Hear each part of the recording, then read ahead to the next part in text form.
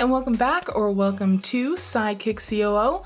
I'm Sandra B, your Sidekick COO, and today we are going to be answering the question, what key performance indicators should I be tracking in my business? All right, so first of all, the key performance indicators that you're going to track in your business are going to be dependent on your business and what you're going to be doing in your business and what projects you have for your business and all sorts of other things. But typically, a couple of things are going to be true for most businesses. Well, one, you're going to want to watch your cash flow. You're going to want to watch what's coming in and going out of your business, knowing at the end of every week what you're expected to have in the bank. Knowing what your cash flow is and whether you're running cash flow negative or positive from week to week is going to help you manage your money much better than if you didn't have your eyes on that number. So that is one. Second, your revenue, specifically your profit margin, actually. So a lot of people only look at their revenue, but what you really should be looking at is what your business is bringing in at the end of the day, at the end of the year. What is your profit margin? Understanding what your profit margin is as a whole, but also on any specific offers that you might have. It's really good to understand if you have 3 different offers, which one has the most and which one has the least profit, and how do those things tie in together. It's fine to have something that has little to no profit or might even cost you money, it could be a loss leader, that drives other revenue into your business. That's totally fine as long as you know about it. There's no sense of running ads to an offer that you think is making you money when in fact it's costing you money.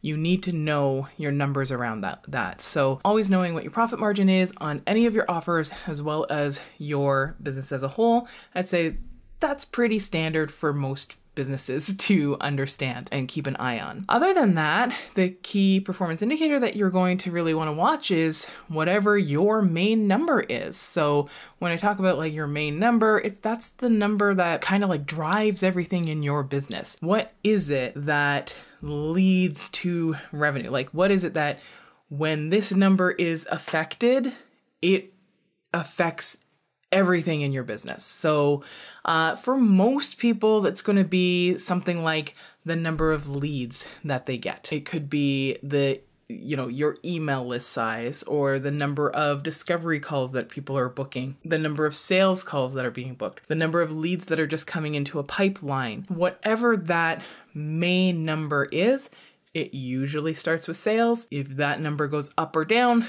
you know that your revenue is going up and down or your profit margin is going up and down or whatnot. It affects a lot of things in your business. For instance, if you're tracking sales calls, maybe you have a sales team and you're getting a heck of a lot more sales than you usually get. Maybe you have to hire more sales staff, or if you get less sales calls booked, you have to have less sales staff. So not only is that affecting revenue, your top line, it's also affecting your expenses because as that grows, you have to bring in more people to accommodate more sales potentially. So that's what I talk about what I'm thinking about, when I talk about your main number, your critical number, that one factor in your business that's kind of driving everything. Those are really the key things: your cash flow, your profit margin, your main number, your key number, your critical number. In regards to key performance indicators for everything else, again, it's going to depend on what you are doing in your business. So going back to the idea of sales calls. So if you have sales calls in your business and maybe you're doing them all yourself. So say you don't even have a sales team. Right now you're handling all your sales calls yourself. Knowing, 1, how many calls are being booked, 2, how many of those calls actually convert into a sale, 3, maybe the value of each of those sales. And then you can figure out from there. So if I booked 10 sales and in the end, 3 booked and I made $1,000, then I know that for every lead coming in, I'm making $100 or whatnot. And then I know that my conversion rate is 30%. So that's just an example and using really small numbers so that I could try and do the math in my head. And hopefully I did the math properly.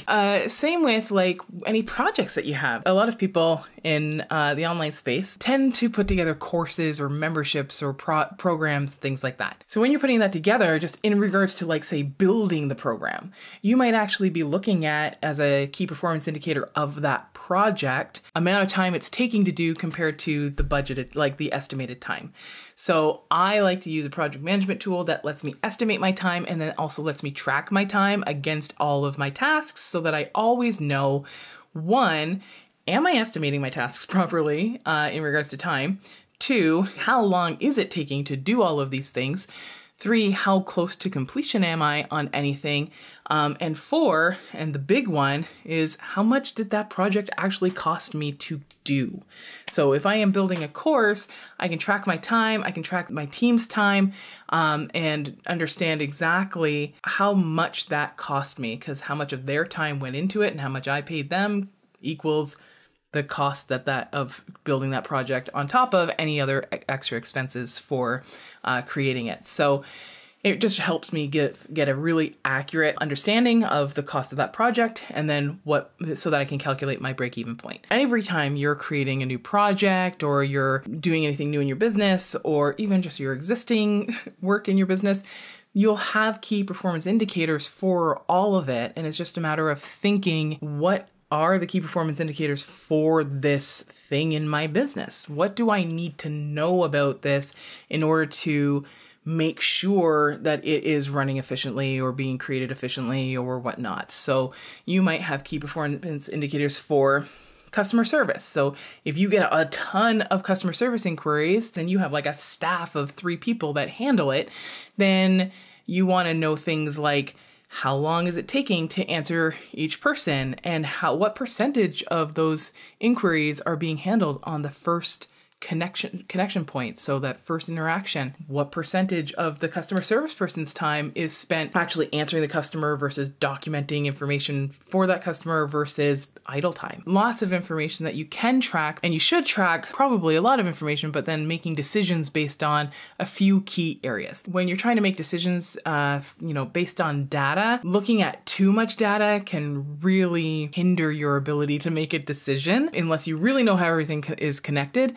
You're really just wanting to look at 3 to 5 really good metrics that will indicate where the project is or the success of the project or whatnot, so that you can make decisions based off of that information. When you're selling a course or doing a launch, you want to know the conversion rate of your sales page, but you want to know the conversion rate at each individual point of sale.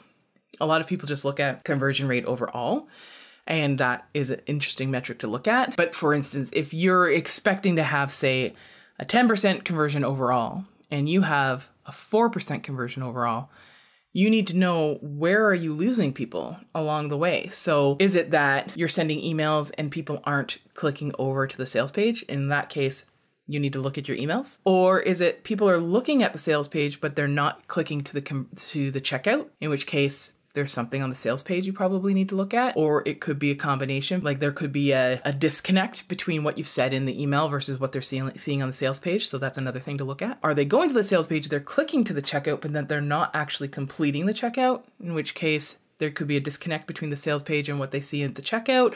Or there could be something on the checkout that's not working properly, or something on the checkout that's just like putting them off. And then once you have all of those different conversion rates, you can then see, all right, so this is where I need to fix this issue. So it's like one of the few times where you're probably going to have more than one technically key performance indicator. Really, the key performance indicator is what's your conversion rate from email to actual sale. That's your key performance indicator. But then within that, the things that are going to be informing that is your conversion rates for all those other points. So hopefully that makes sense. Because usually I typically say you're only really going to be looking at, 3 to 5 metrics for anything.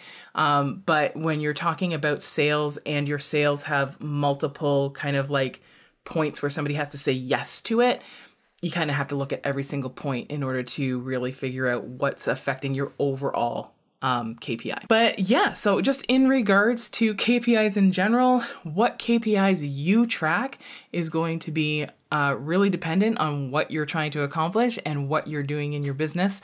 And this is something that we go into in depth in Scale Society, which is my group program designed to help move business owners from that owner-operator, overwhelmed, doing it all themselves kind of role into the role of CEO, where they are well supported and have the foundations in place that can help them scale their business more smoothly and more successfully. So if you're interested in Scale Society at all, make sure to get on the notify list by going to anyoldtask.ca/scale. And beyond that, if you heard anything in this video that you thought, so-and-so really needs to hear this, don't forget to share it with them. Also, don't forget to like and subscribe, and together we thrive. Talk to you later.